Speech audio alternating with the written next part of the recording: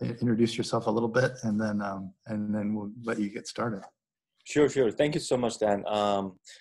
First of all, thank you so much for having me here and allowing me to present our research product to this great research group.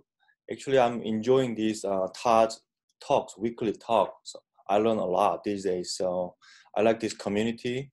And then maybe this is a great outlet to present our research outcome of our research. So I'm an associate professor and then civil engineering department, and I'm closely collaborating with Jae-kwang Kim, professor of statistics department. And then we are actually recently forming a team to tackle some missing data problem in engineering and science domain. So it is supported by NSF CSSI. And then we have some good results so far, and then especially some program. So we want to share this outcome to the research group here. All right, so let me start my, okay. So is it okay? Do you see my presentation document well? We see your title slide. Okay, great, okay. So yeah, today I want to talk about parallel fractional hot-tech imputation for large or big missing data curing for improving machine learning and statistical inference. So actually, it's incomplete data, as you all know, everywhere.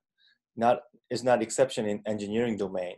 So for example, as shown here, we have infrastructure engineers have a lot of data set from sensor, from bridges and transportation, or community level databases. They always have some missing data issue due to some data inconsistency or hardware failure or human error, so on and so forth. It's everywhere. And it's also found in the broad science domain, such as phenotype database from Dr. Lawrence group. So as shown here, this very important phenotype data set has intrinsic missing data. Sometimes it's very huge, up to 26%, as shown here. We are interested as an engineer and researcher, so we want to use machine learning or a statistical prediction to use the given data set. But to deal with the missing data, we sometimes fill in with various methods. But depending on which method you use to cure the data, the subsequent machine learning can be very much different, perform very much differently. So this is an example. So we cure the phenotype data set with missing rate 30%. We cure it with a naive method. Naive method here, we cure that with simple observed mean, just like widely used in the machine learning community. And in comparison, we cure that same data with FHDI, so fractional hot-tech imputation of our group. And then we perform machine learning and statistical prediction. As shown here, the artificial neural network or extreme randomized tree or the generalized additive model. And depending on the data set, the root mean square difference is very huge. It's very important point for the researchers because we want to cure first and then to do some statistical inference or machine learning. So this difference is very important aspect about the importance of the missing data curing. So I happened to have a chance to talk with Google statistics director, and then he said they doing the data curing using this naive method, say using mean or simply delete because they have large data or big data. It is actually very popular in machine learning community, but it can cause some statistical problems. So loss of some information or unexpected bias can happen. And then subsequent machine learning or statistical prediction may have a lower accuracy. What about popular imputation methods? There are many great methods in statistical domain, such as multiple imputation.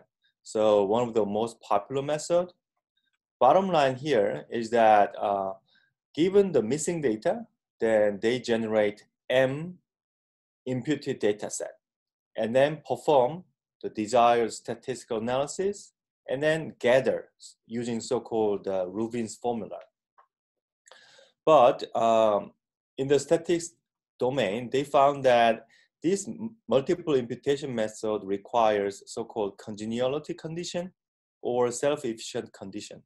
So it's very hard to satisfy that by the engineering researchers. So there exist challenges of existing imputation method. So they often require expert level statistical or distributional assumption, which are very much obstacle for general researchers in engineering and science. And even with a good expertise, there exists computational limits, such as the too much computing time or too much memory, so on and so forth. So it is very hard to use the existing imputation method to large or big incomplete data in broad engineering science domain. So our choice for big data imputation was the fractional hot-tech imputation. The meaning of hot-tech means that we don't use the artificial distribution or artificial data set. We just use the observed data set. That's why we call that hot-tech. And then basically we do not require model or distributional assumption. So it seeks to leverage or preserve the joint probability of data available. So fractional imputation is combined to make a fractional hot-tech imputation. It has some history here, as shown here. So key bottom line is that just like MI, we impute a single value with M imputed values for a single missing value. Each imputed value have so-called fractional weight. It's kind of importance factor to cure the missing value. And then we can use replication method to calculate the variance uncertainty behind that. The bottom line was two types. So one is the fully efficient fractional imputation, we call FHDI. And another one is fractional hot-tech imputation, so we call FHDI. The difference is that FHDI use all observed value or all possible donors, whereas FHDI use systematic random sampling from that possible donors. So require only a few set of donors. So FHDI, in some sense, is kind of a subset of FHDI. And our group recently developed the open source R package named FHDI. It's already available in CRAN, so you can freely download it. And then there is some reference paper. So I want to briefly talk about the basic setup for this FHDI. So we have population index U, and then we have sample A. And then the population sample data matrix Y can be large, say N times P. It can be really large matrix. The bottom line here is that we want to categorize the continuous variable to discrete data set. And we use the same pattern of the observance or missingness of continuous data set to the discrete data set. And then we adopt missing at random assumption, a very popular assumption in the imputation. And then we adopt so-called cell mean model, which means that each box or each cell, we have local mean and local standard, local variance. So entire data set is categorized, and that each categorized cell has its own mean and variance. This is the key bottom line of this. So to understand that concept, it's good to have simple example. So we generated synthetic data with 4 variables, a very small data set, and we randomly delete of them. So this is, you can download this package, the existing R, and we have 4 variables and each variable randomly missing this like this. And then the existing data set has missingnesses. Here NA means that the missing value of each column. And as I said before, this continuous data set is categorized into imputation cell. So here we showed 3 categories, 1 to 3, and then 0 means that missing. So each value, depending on its quantile, is categorized into imputation cell. And we can easily calculate the pattern of that. So the left side shows the observed pattern, whereas the right side is a missing pattern. So by this way, we can easily identify how the missingness exists in the existing data set. And for example, the right top, we have all 3 variables are missing, but the last variable is category 2. To cure these data, there are possible donors. For example, 3rd row, or 6th row, or 8th row can be possible donor because of the observed part of variable 4, samely have 2. So those are possible donors. And then the bottom line of this FHDI is that to measure the global mean. This is a global estimate and population estimate. And then we adopt so-called fixed finite mixture model using the joint cell probability. But we don't know exact joint cell probability because there is a missing hole, just like a puzzle without some cell there. So we don't know exact joint cell probability. So that's why we adopt the expectation maximization algorithm iteratively to get the converged joint cell probability. So this is that example, the following that example. For each missing pattern, such as 1, 1, 1, 1, shown here, or 1, 1, 2, 3, each missing pattern, after EM algorithm, we can get the joint cell probability that can maximize the expectation of the observance. So this is done by FHDI. And then using that joint cell probability, we can now impute. So as I said before, FEFI impute everything using the all possible donors, whereas FHDI systematically select M possible donors. So that's how we can estimate this global mean this way.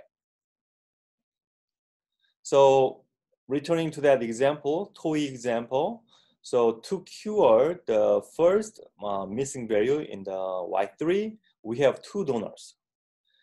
But the third missing pattern, we have 6 donors, as shown here, from row 8 to row 13. This is a FEFI situation. But if we use FHDI using 5 possible donors, then we restrict our possible donor to 5. Compared to previous one, as shown here, we have 6 possible donors, but now we restrict its possible donor to 5. So this way we can control the number of donors, which is very important aspect for large data application. And then we perform the so-called jackknife method to calculate the uncertainty behind this FEFI or FHDI estimator. So by this way, we can calculate the standard error systematically. Comparing to naive method, we expect that FEFI and FHDI is smaller standard error compared to naive method. But as you see here, FHDI has a little bit larger standard error compared to FEFI because it has random sampling. We have a random donor selection. That's why we have a little bit more uncertainty compared to FEFI. But obviously, it's better than the naive method. And we have a good asymptotic properties. So that means after some algebraic mathematical proof, there's available here in the reference, we have that FHDI can nicely replace the FAFI as shown here. So with a large data set, we can have asymptotically a good property of FHDI. And in terms of variance, also has it also has good asymptotic property to approach the FAFI. But this additional variance of FHDI comes from the random donor selection part. So thus for large big data, FHDI can asymptotically replace the FAFI. So FHDI has a strong computational efficiency compared to FAFI because it has small number of donors, not the all possible donors. These are the strong starting point for the parallel FHDI for large or big data curing. This is another practical data validation of FHDI. So close to 1 means that good imputation. Okay, so I want to talk about then what's the motivation behind parallel FHDI. So we already make available the serial version R package FHDI, but it has some limitation because it works very well for small size data, but it requires a lot of time or memory requirement for middle size or large data set. So, and if there's too many variables, so it's not applicable. So there is strong need for general purpose assumption-free big data imputation tool. So as I showed before, there is a positive impact of FHDI on machine learning and statistical prediction that will be inherited by this parallel FHDI. So to begin with, I want to talk about the types of data set. So we call in this study the big N data, which has a lot of instances or a lot of rows, more than say millions, but whereas the variables is not that big, say dozens or hundreds. But we do also see some situation have big P data set. Big P data has so 10,000 or millions variable, whereas the instances is small. We call that big P data. So these two extremes are already tackled by version 1. It's already available. It's available. But our ongoing research is working on this ultra data. We call that ultra data, which is concurrently big N and big P. So both N and both P can be millions variable or millions instances. So it follows the typical procedure of FHDI. So first is a parallel cell construction, as I mentioned before, categorization, and then we adopt so-called sure independence screening for the donor selection and do K nearest neighbor searching to do fast donor search of the vast domain. And then we perform parallel cell probability estimation, which is the EM algorithm, and then parallel imputation and parallel variance estimation. Details are too much computational, so I put in the supplement material, and also more details available in my paper. But I want to talk about bottom line of this parallel FHDI is that we cannot use only embarrassingly parallelized algorithm, so such as divide and conquer, because there is some task such as EM algorithm we cannot break down that. So we have to do so-called internally parallelizable algorithm inside, but there are some such as jackknife method we can break down easily. So that we need to use a divide and conquer algorithm.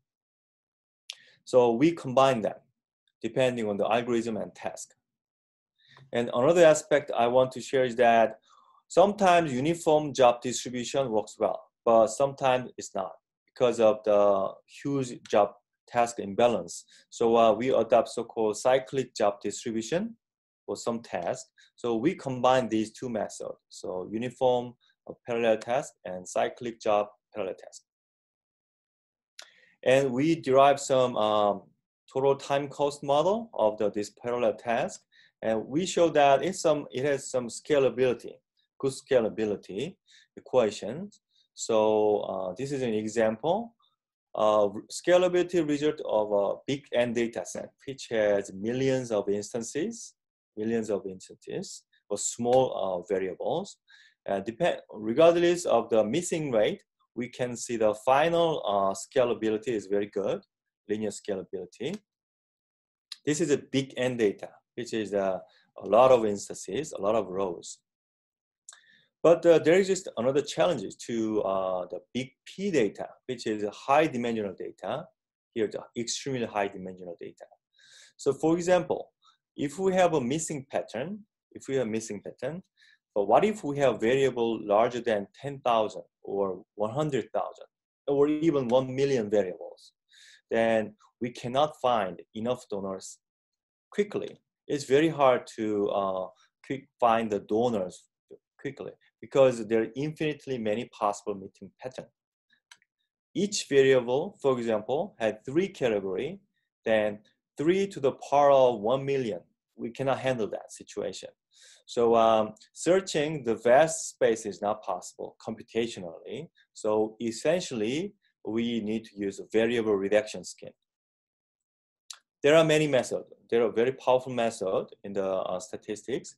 But the first step, we use the so-called sure independence screening. It's very simple and very efficient to implement. Basic idea is that sure SIS is that we assume the true model M star, but after some mathematical proof, our reduced variable based model can include that true model asymptotically. So this is a very attractive property we want to rely on because we have big data, large data, and approach is very large. So we want to consider only selected variable based on this SIS. So there are possible many ways. For example, suppose we have Y3 has missing value. So, but from correlation study, we can find that the most correlated variable are Y10 or variable 12, variable 100, so on and so forth. And then the variable 4 can have a different correlation set. So depending on correlation score, Y9, so on and so forth. So we can think of, to cure this missing pattern, we can think about intersection of, for example, intersection, that means Y12 is most important at the same time, and Y100.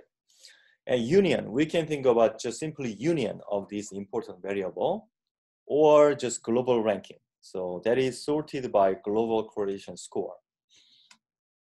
So P-FHDI search this based on this intersection, union, or global ranking. We reduce the variable spaces like this. And one thing I want to mention is that we have to slightly change the EM algorithm because we changed the variable domain to the reduced variable. So we changed the modified EM algorithm a little bit based on that selected variable space. And this is an algorithm very similar to the serial version.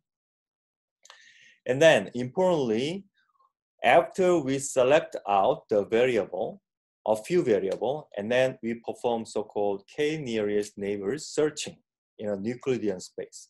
So to select the donors, very close donors, we have to still deal with a lot of instances. So we rely on this KNN searching.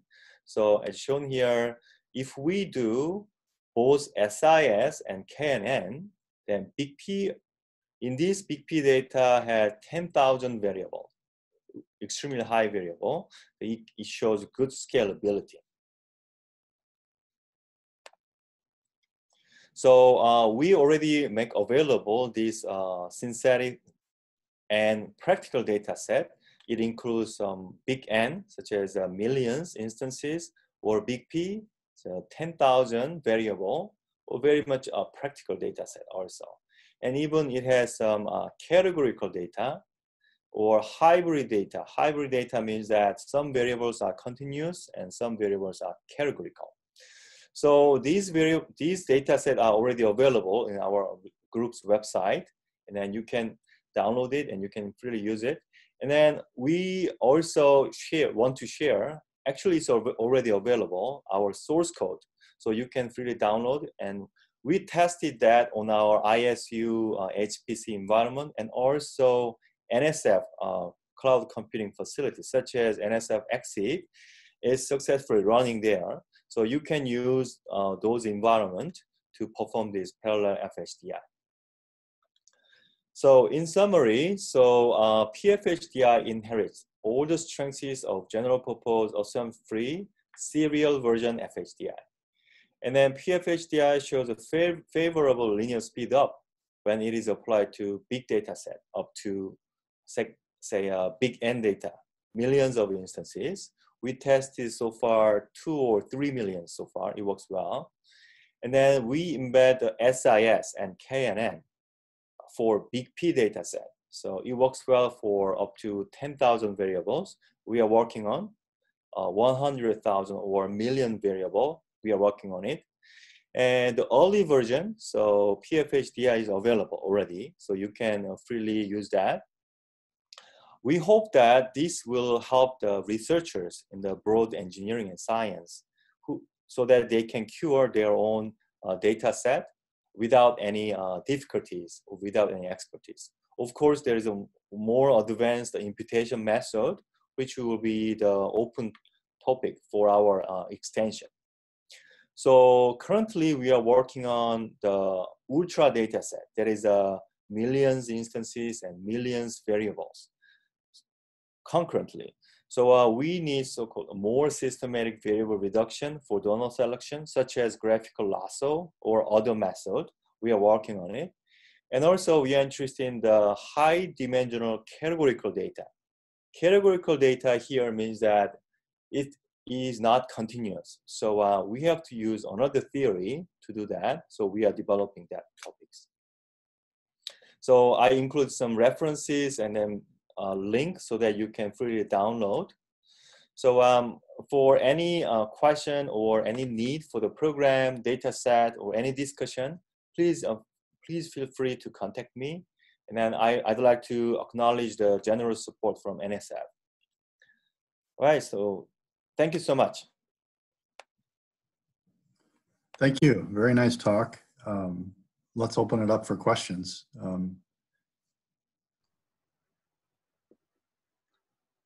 Can I ask a question? This is Zheng Yuanzhu. Hi, Ju. Thank you so much. Yeah. Hi. How are you doing? Good, good. Yeah.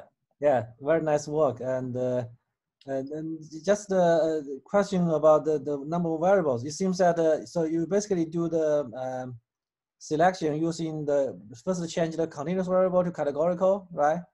And yeah, at the very beginning. Correct. Yeah, you're right. Yeah. And then basically everything after that is basically categorical. You use that to decide what is the neighbor, then select a random set from that, right? Yes, yes. But it seems that even if you have 1,000 variable and you have 3 categories, the possible missing pattern already kind of exponential, right? It's pretty large. How do you deal with that? You're right. You're right. So if we have very small size data, say 10 variable or 100 variable, it is not that big headache. But if we have more than 100 or 1,000 variables, as you said, it will increase exponentially. So that's why we suggest this SIS and or K nearest neighbor searching in Euclidean sense. So so far it works well, because although maximum possible patterns are nearly infinite, but given the observed data set, we don't have that much infinite data possible patterns. That would be one reason we can tackle this one. And another reason is that we rely on that SIS. So we restrict the most related variable or most correlated variable. So even though we have 1,000 variable, we select out, for example, 5 most important variable for each missing cell. So that's how we can overcome that kind of high dimensional, exponentially large cases. So let me see if I understand it correctly. So for each missing cell, you can run this SIS to find maybe 5. Yeah, exactly. This is the slide I was looking for. So for each of the these question marks, you have 5 of the variables. That's the most related. That's correct. If the pattern involves like 3 missing cells, you're just Correct. using some of this union or some global ranking to create the variables you want to select the neighbor, define the neighbor. I see. Okay. Yeah, Still, that's basically you have to do this for each different missing pattern. That's a lot of computation. Oh yeah, you're right. Yeah, that's the key point of this P-FHDI. The idea is simple: is the computation is very expensive. So you're right. Yeah. Great. Thanks a lot. That's a great work. Yeah, great. Thanks so much. Yeah. So can you clarify, does the SIS happen after categorization or before categorization? Yeah, thank you so much for that point. So this is after categorization. So my mistake here, this Y is category number, not the original number. These are after categorization.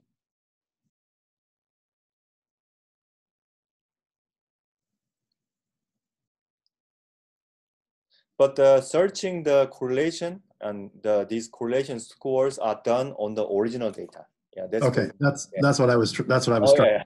That makes sense to me. Okay. Yeah. Oh yeah. That's very important point. Yeah. So I missed that. Yeah. Yeah. No. Thank you for clarifying that. That helped. Mm-hmm. Another question is, like, I think if I understand you right, you're thinking of your method isn't paying attention necessarily to which of these variables might be a response variable that we're trying to predict, and which are explanatory variables that we can use to predict that response. Is that right? They're just all sort of treated. You're looking at the joint distribution of all the variables. That might include what I might think of as one of them as a response variable and the others as explanatory variables. Is that right? So yeah, thank you so much, Dan, for that point. So yeah, that's the thing I want to emphasize this study, because as you see here, this method is only for data curing or imputation. It has nothing to do with prediction, because prediction should be done by other statistical method or machine learning method.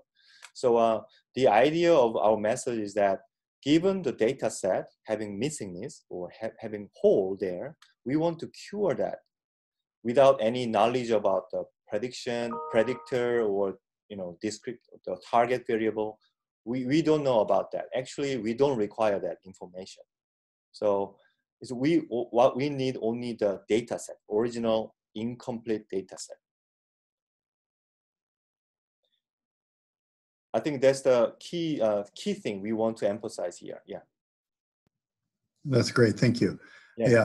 There's some interesting problems that others have thought about, like for instance, if you use a random forest predictor, there are techniques for finding what are the important variables behind the successful prediction of a response.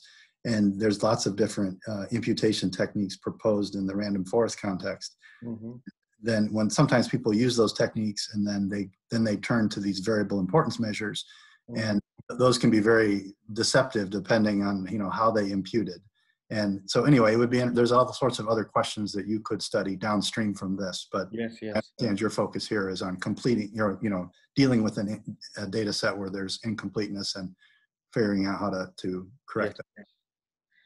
Yeah, I think that's a great point, because I think there is a domain-specific question, or the machine learning-based imputation or machine learning-oriented imputation. I think that's a great approaches, and even DNA researchers using their own imputation methods, such as Bayesian approaches. So that will perform very well for that specific area. I agree with that. But our goal here is that, what if so engineering researcher who has no strong expertise in statistics, then how they can simply use this program to cure their data. So So then generality and applicability is kind of one of main goal of our research. So yeah, I totally agree with your idea. Yeah.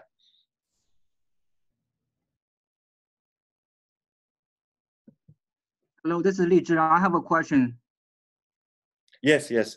Okay, so following Dan's question, so can you confirm that you are only using the explanatory variable and not using response variable at all? No, we use all of them. As long as it is on the data set, we use all of them as it is. We don't, yeah, we don't distinguish predictor or target. We don't distinguish like that. Yeah. That's, yeah, that's a very good point. Yeah.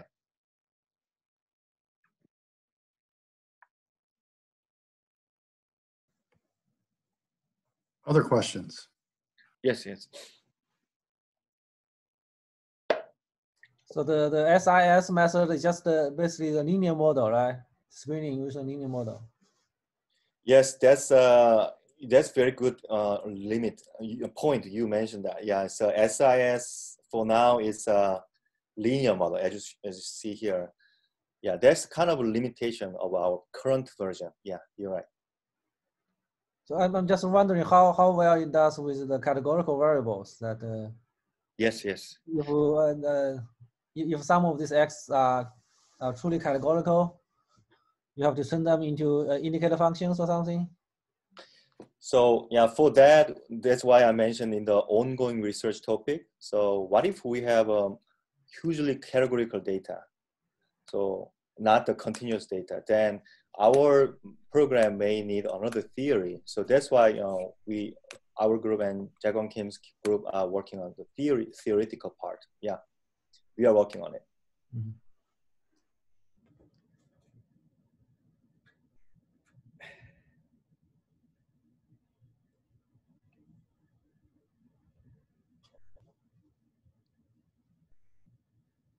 Maybe for that,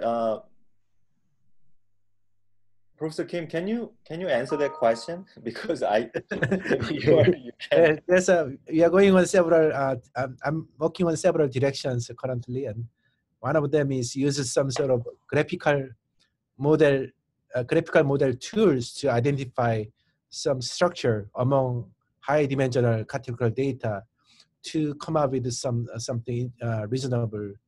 So that's one direction, and like Dan said, some tree-based or random forest techniques can be actually implemented. So there's nothing, that we don't particularly reluctant to consider. I mean, we are open to whatever the techniques available to implement to improve our method. But the point is that it's more general purpose, so that the user with limited knowledge in statistics can use it, and then hopefully they can come up with some better analysis out of that. So that's the bottom line.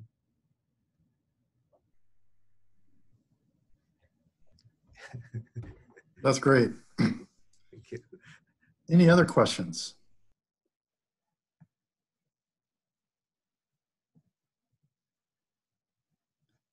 All right, well, let's thank our speaker. Thank you very much, Inho, for giving this talk. I really enjoyed it, and we've got this recorded for others to see who couldn't be here, and thanks to all for attending.